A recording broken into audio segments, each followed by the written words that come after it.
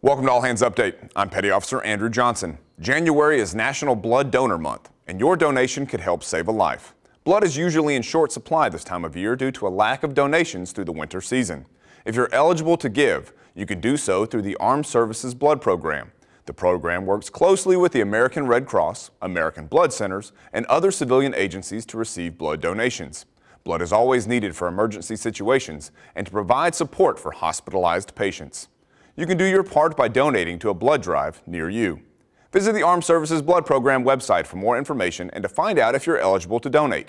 To read a personal story about how blood donation saved one sailor's life, visit All Hands Magazine.